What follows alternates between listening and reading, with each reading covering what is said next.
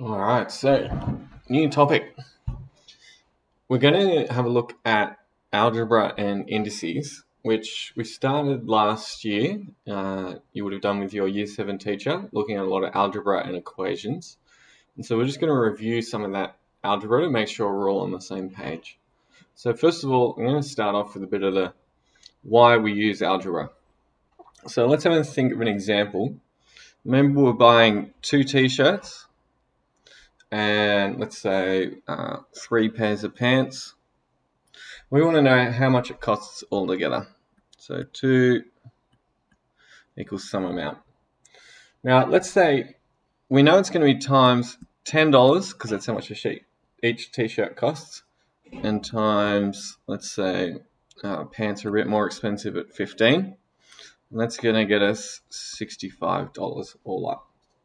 Now sometimes we don't actually know what the values are ahead of time.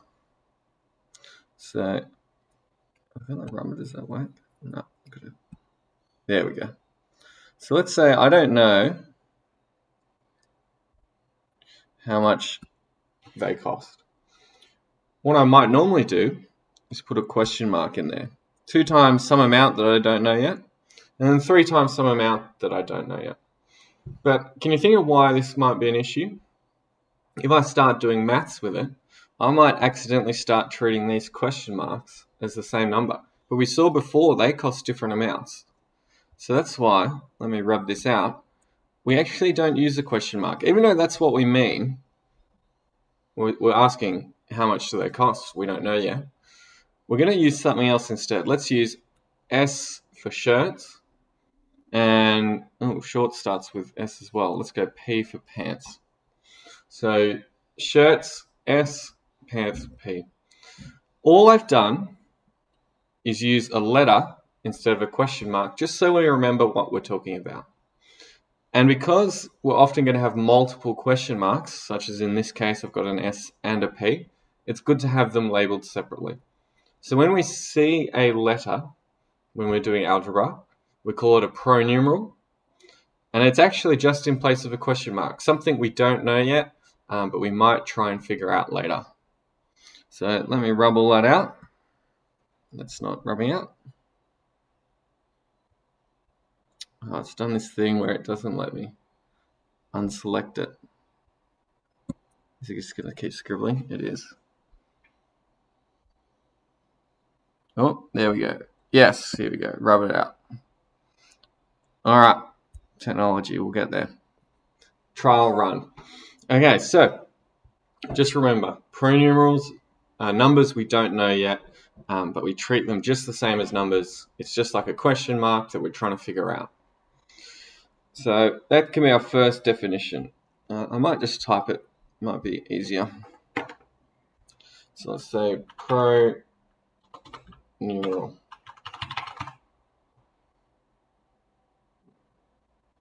Let's move it over here.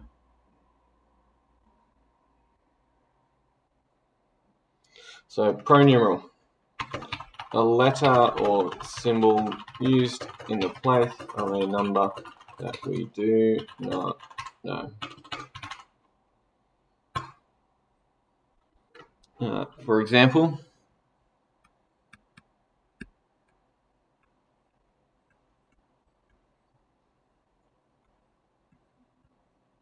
those are pronumerals.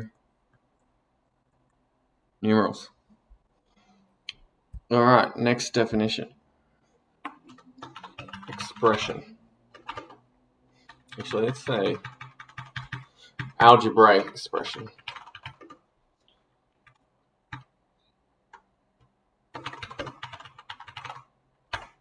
An algebraic expression.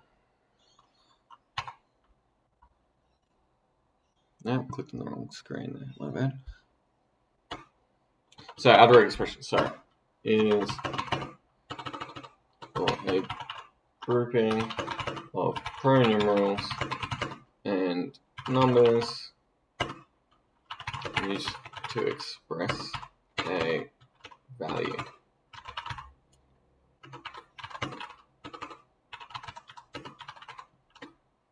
Just remember, in an algebraic expression, there is no equal sign. So, for example, an expression might be 4m plus 3x minus 7. A non-example would be 4x equals 6, because it's no longer an expression, but an equation, which we'll be doing in a later chapter. Alrighty, term. A term, I shouldn't write the word in the definition, that's like number 1 rule. Part of an algebraic expression.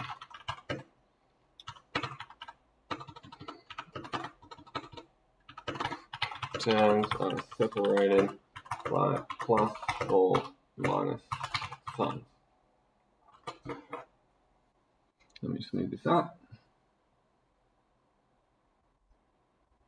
Infinite whiteboard, not bad. Alright, E dot G. Let's say I've got, 4a minus 3b plus, let's say, 2c over 5d. In this example, I have an expression, algebraic expression, and there are some different terms. I've got term 1, term 2, and term 3. So even though this last one here has 2 pronumerals, those pronumerals are separated by a fraction or division, which means they are not a new term. So this one has 3 terms. Another little extra part is, let's say I add on minus 5. That's its own new term, so term 4. But it is also, can you say that? Yeah, constant term, as there are no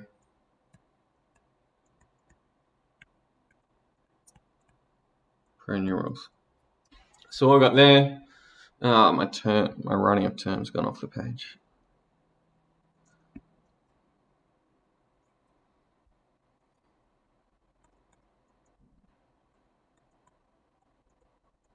Constant term, as there are no pronumerals. So that last term there, negative 5, is always negative 5.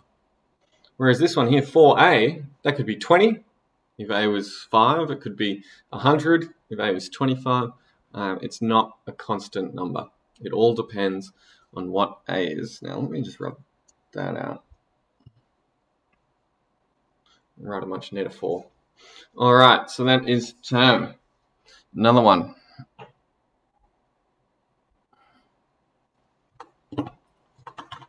Coefficient. The number in front, is that 2 spaces? It looks like it. In front of a variable. Might have to do this e.g. below. 6x plus 3y minus z. Let's say plus, I've run out of letters, w. Let's go back. Alright, so the coefficient of x is 6.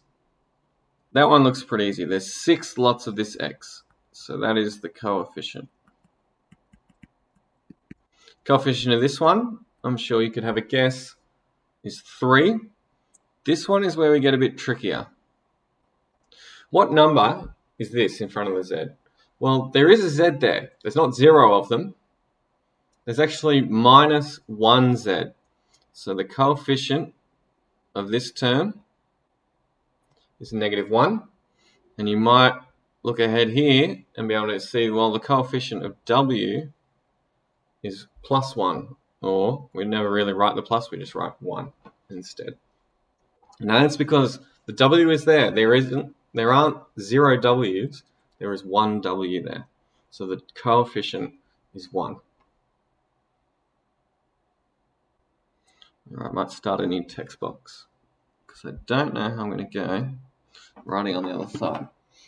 Alright, our last definitions are a bit easier. Sum, so that means addition or plussing. The sum of two numbers is when we add them together. We got the difference, which is subtraction. Product, that's when we multiply, so multiplication. Quotient, this is the tricky one, that's division. And then lastly, square, that's when you multiply by itself. So we'll just do a quick example of those ones. Can I move it? Okay, good. Alright, so let's say the sum of 6 and x. So I need to write that as an expression. I've got it as an English expression. I want it as a maths expression. It's going to end up being 6 plus x, because that is sum, addition. Alright, the difference between, let's say, 3z and 4. Well, difference, we need to find the difference between them, which means we are subtracting 3z minus 4. Now let's get a bit trickier. So product is just going to be multiply. Let's say the sum of the product of 2 and x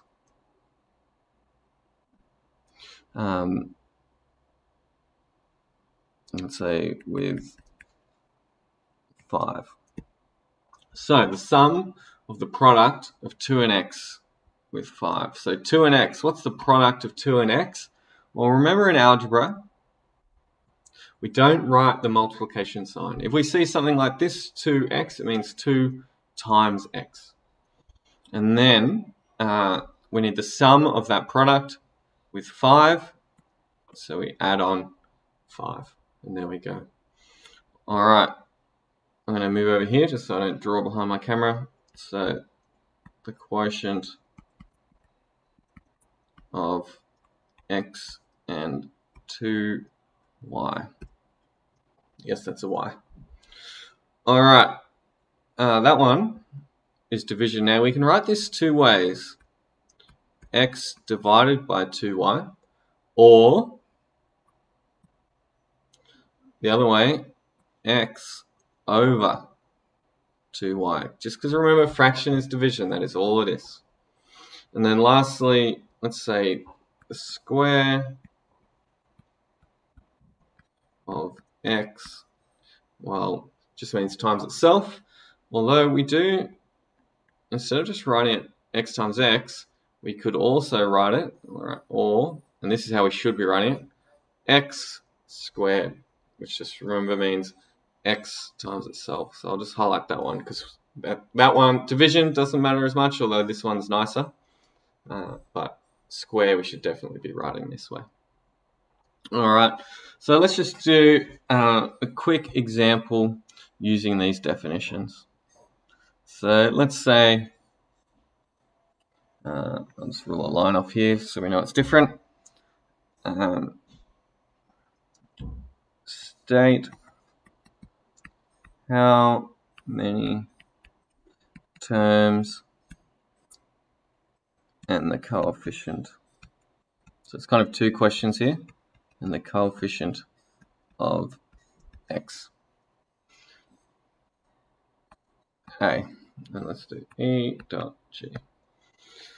So how many terms and the coefficient of, sorry, just realized. See, my canvas goes slightly wider than the screen. Coefficient of x. So part A. What we've got here is, let's say 3x minus 2y plus 4. So we need to figure out how many terms does this have and what is the coefficient of x. Well, let's divide it up like this. So we've got 3 terms because there's a minus sign here, plus sign here. So 1, 2, 3 terms. And the coefficient of x, well, what number is in front of the x? It's 3. So let's finish that sentence off. It's coefficient